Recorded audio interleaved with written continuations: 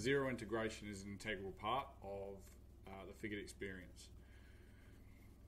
There's a couple of really important things to understand here. Firstly, Xero is our source of truth for all of the accounts, the accounting basis they operate on, be it cash or accruals, contacts, and all the transactional information comes through from Xero.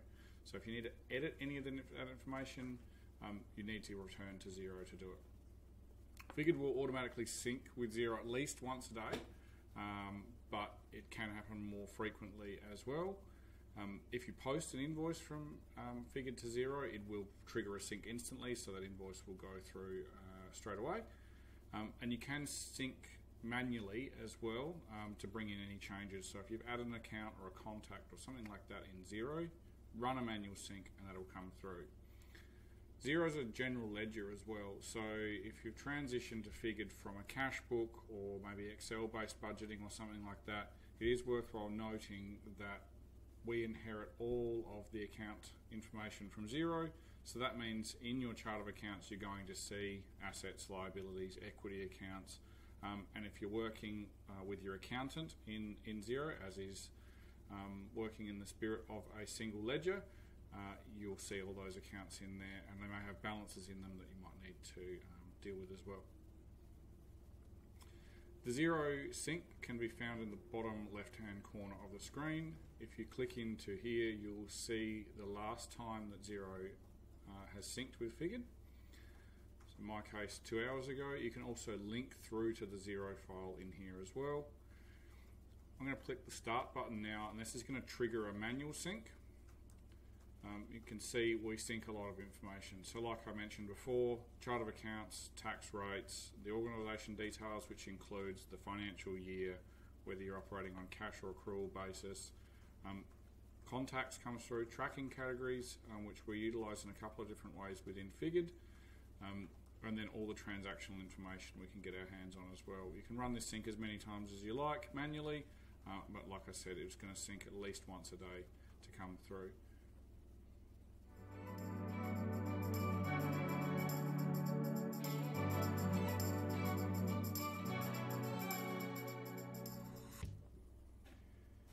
So when we talk about planning in Figured, and a lot of people use a bunch of words interchangeably. So we have budget, forecast, plan. Ultimately within Figured we always are referring to planning. So effectively they're the same thing. We use these words interchangeably. The planning year, so the year that you plan on, it's typical to set this to suit the farm's primary production type. So it doesn't have to be aligned to the financial year that's set in Xero. You can deviate from that, but it is set when the farm is established and can't be changed afterwards. So important to get that right, and if it's something you need addressed, talk to the Figured support team about ways we can do that. When we talk about planning in Figured, we also will use the word rolling plan. The best way to describe this is that it's a perpetual planning experience. So instead of having an opening and a closing at the end of every year, the plan just continues to roll. Opening balances from one year become flowed through from the previous one, and if I need to plan out through multiple years, I can, because it all just comes through. It's also a three-way planning experience, meaning that we primarily budget from a cash flow perspective, but that's linked to a profit and loss and a balance sheet as well. We'll have a 12-month interface, but you can do any period outside of that. So if you want to run on a different 12 months, i.e. budget on a calendar year, and you want to look at what the financial year looks like, you can produce reports to do that. The actuals are always coming through from Xero, so when we talk about actuals, they're always Xero data, and the forecast information is stored in Figured only, so we don't push that forecast information back through to the Xero budget, primarily because we keep a lot more detail than is possible in Xero. The final thing I'll just mention on this is a concept which you'll become more familiar with over time, which is snapshots. Snapshots store the previous copies of the plan for comparison, basically, the best way to think about it. So we can have as many snapshots as we like for a plan, and that shows us what the history of that plan looks like. When we're talking about planning, we're basically always operating in the planning grid within Figured. In this example here, you can see I'm in the 2021 year. I've got green here where I've got a couple of months worth of actuals. I've got some orange for the remainder of the year, which is my forecast information. And like I said, because it's a perpetual planning experience, if I want to start planning out for next year or the year beyond, I can click the date selector here and drop down to another year, or click an arrow and I'll just drop into the next year. And my opening balances, or my closing balances from 2021 in this example have come across to 2022. I don't need to key anything in, reset anything or anything like that. It's just going to continue to flow.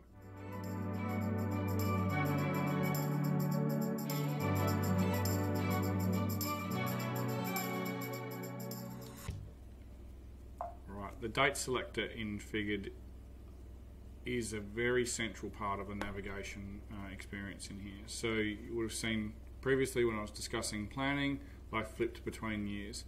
The date selector will allow you to effectively operate in two modes, but with the addition of a third based upon your date settings. So in this example here, you can see I've got my farm here is operating on a calendar year, so denoted by my dates on the far left and the far right. My view is on a calendar year, and I'm looking at the 2021 year. But in the middle, I have my date selected to be actuals. So you can see that I'm viewing actuals from January 2021 through to December 2021. I'll see the full year actuals, so if there's future dated actuals, we're going to see them as well. And we're just looking at data that has come through from Xero. The second option is you just want to look at forecast information, that is planned information. You can change the date selector to say actuals plus forecast with actuals to none. Now, it doesn't actually mean there's no actuals in there. There will always be some actuals in Figured because we need opening balances, and Xero sets the opening balances for these things. So in this example, by setting actuals to none, it actually sets my actuals to be as at December 2020, the last day before this period here of 1st of Jan 2021. And then I'm looking at the full year forecast from January 21 to December 21.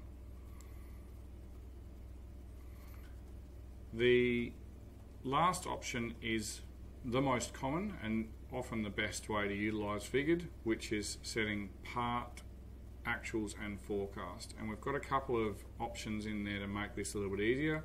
But in this example, I've got it set 2021 year again, actuals plus forecast with actuals to last month. Now this is the most common view that people will use. In this example, I've got my actuals to February 21, so being last month, and then I've picked up the forecast for March 21 through to December 21. This date selector up the top will allow me to select this month, last month or none, or I can pick a specific date if I like. So if I know the last time I reconciled with Xero was November last year, for example, I can click that. It'll set actuals to that date and it will use forecast information from then onwards. So fairly customizable, but very important as to the impact on the view. And these settings all the way through Figured as well, so not only does it impact the planning grid, but it also impacts livestock, cropping, milk, and all those other aspects as well.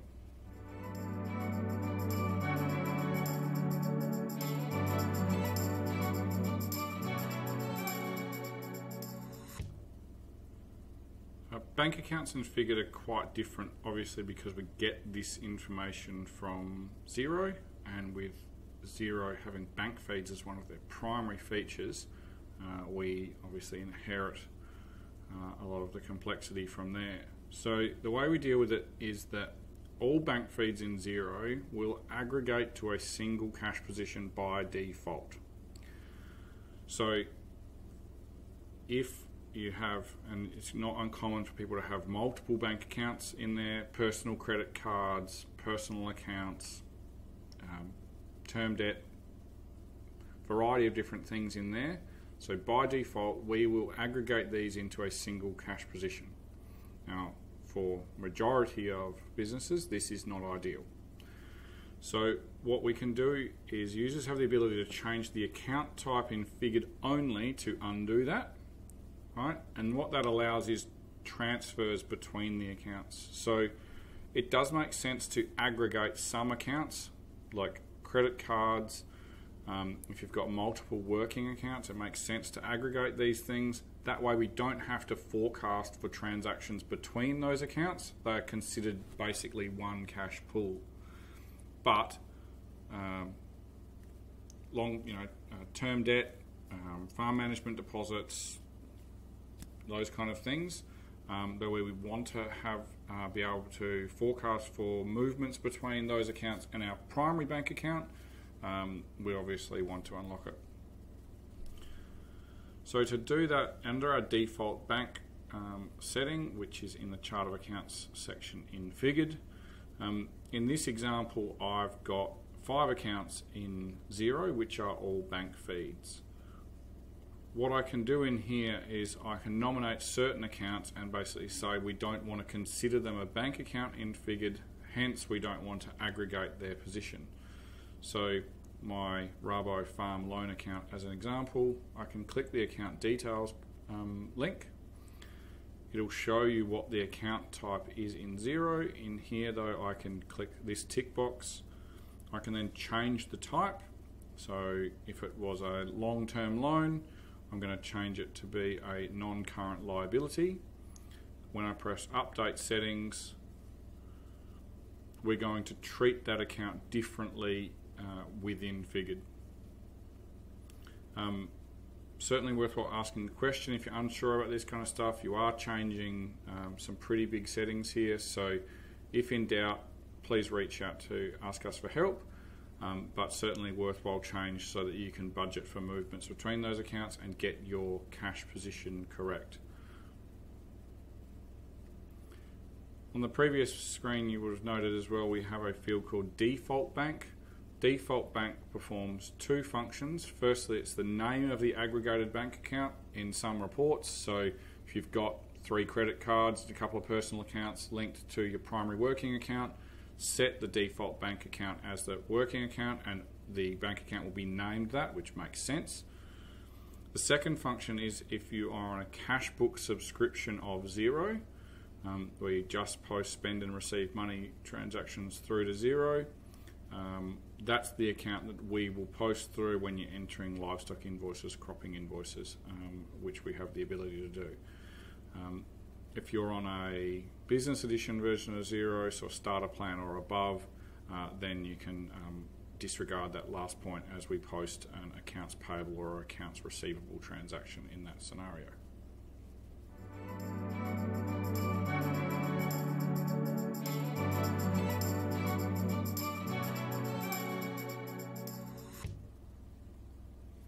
So regarding access and permissions, first thing to note, there's unlimited users in Figured. So we don't bill by user, so you can invite as many people on there as you like, and it's certainly in the spirit of Figured to have as many eyes on this as required. We build out collaborative financial positions, budgets, all those kind of things based upon the input of a large number of people on the farm. So what we often refer to within Figured as the farming team. So if you want to invite family members, external advisors, bookkeepers, accountants, bankers, farm consultants, those kind of things, please do give them access to the information, get their input. There's 4 permission levels in Figured, basically being view, edit, advisor and admin. View obviously is read only. Edit has the ability to enter transactional information, enter planning information, but not change any settings, which is quite important. Advisor has the ability to run some valuations, change some settings, usually perform the tasks that an accountant or an advisor will do as part of end of financial year processing and the setup. And admin has full access to the farm, including billing, some settings changes, those kind of things. When you log in, you'll see potentially two different ways that you can access the farm. Broadly, You either have personal access, which means you've been individually invited to a farm, or you might have organisation access, which you'll receive via an organisation that you're part of, and you've been granted access via that organisation. There's no difference in terms of the functionality you have. It's just a note of whether you're an individual user or your organisation has access. And the last point there, accessing Figured is best via my.figured.com. Only worthwhile noting this because I've seen some people go to Google, then go to type in Figured, go to our website, then link this. It's an enormously convoluted process. So by all means, bookmark my.figured.com and you can save your password. Also required to have two-factor authentication for Australian users as well. And it's certainly encouraged for everyone, just for that extra layer of security. So set up your two-factor authentication via the Google Authenticator app or a third-party app like Authy, and then you'll have that additional security as well.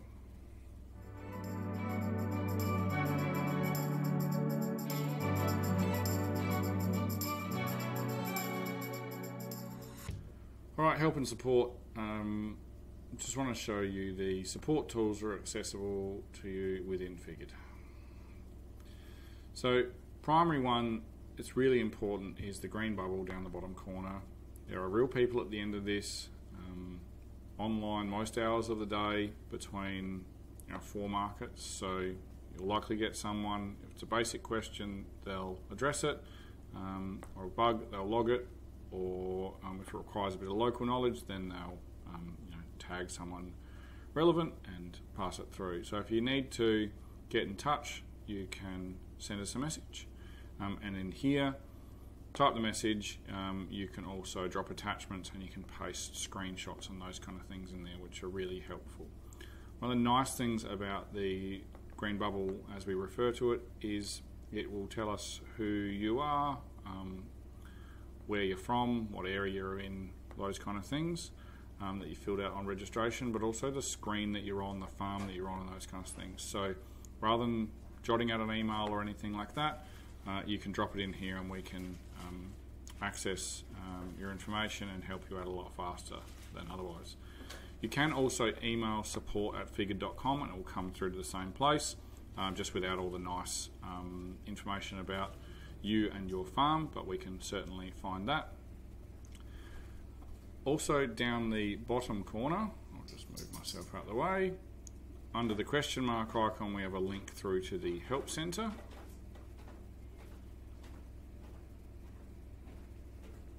In the Help Centre we've got some collections of articles which we keep up to date, so as a new feature is released we'll outline some articles, how-to guides, cheat sheets, those kind of things are all added in here, and you can search up the top. So if you're looking for something specific, come in here and find it, or we'll direct you to articles in here quite frequently.